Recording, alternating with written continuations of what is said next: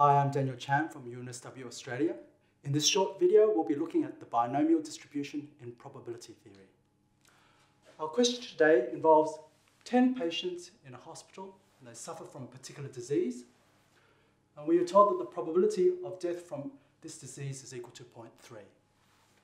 And the question is to find the probability that at least 8 survive.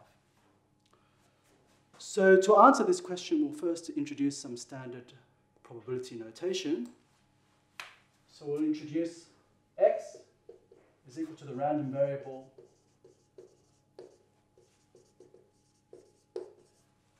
the number of these 10 patients who will die from this disease.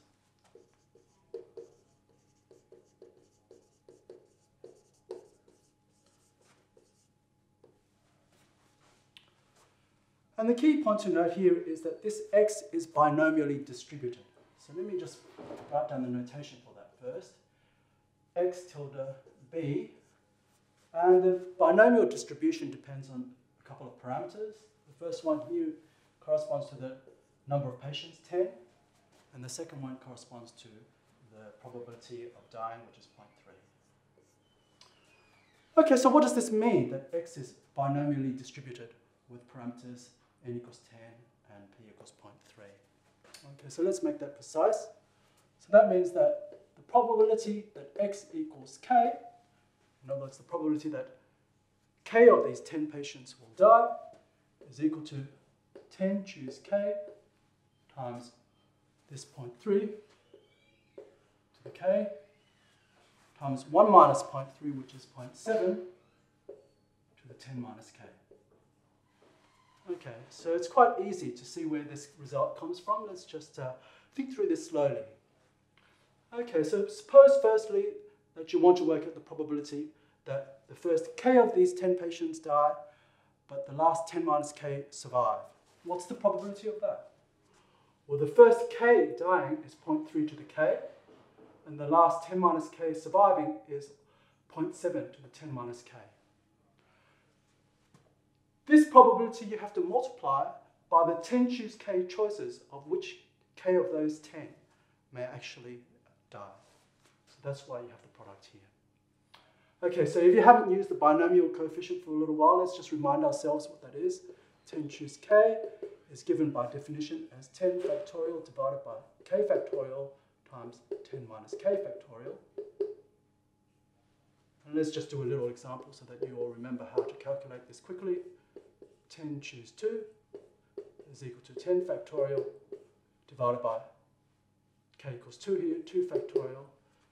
And here you have 10 minus 2, which is 8 factorial. And remember, the best way to calculate this is to cancel the 8 factorial in the denominator with the last 8 factors in here to get you just 2 of those factors left, 10 times 9 divided by here 2 factorial is 2 times 1. Okay, that's the easiest way to calculate it. And then you'll see that the 2 divides into 10, leaving 5, and 5 9s are 45.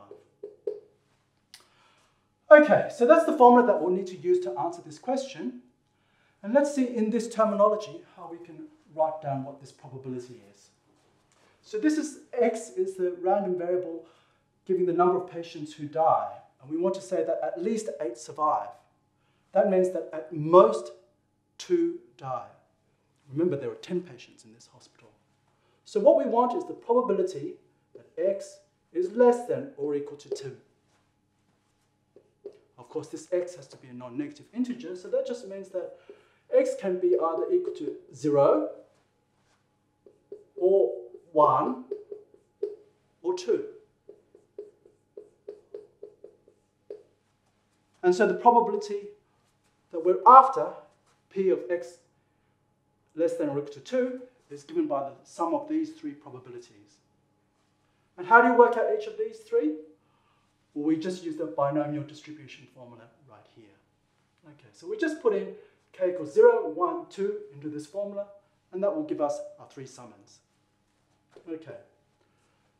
K equals 0 into here gives 10 choose 0, times 0.3 to the 0, that's just 1, times 0.7 to the 10 minus 0, that's 0.7 to the 10. Then you have to add the second summand, k equals 1, 10 choose 1, times 0.3 to the k equals 1, that's just 0.3. And finally you have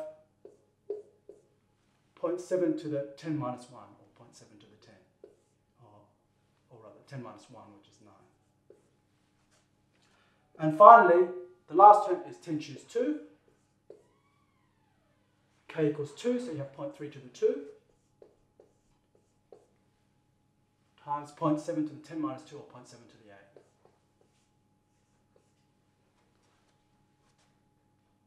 And that's the expression that you need to evaluate. So the first thing we'll do is we'll work out all the binomial coefficients here. We've worked out 10 choose 2 already here, it's 45.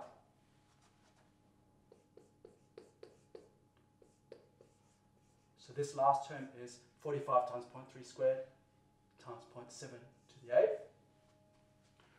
This term here you have 10 choose 1. If you put this into this formula again, you use this method, you cancel off the 9 factorial to give you 10 divided by 1 factorial, or just 10.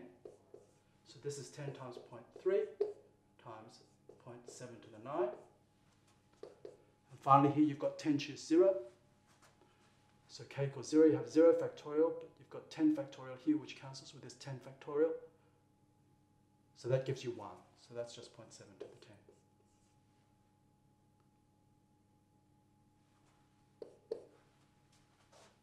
And this here, you can't do it in your head, so I guess you just approximate this in your calculator.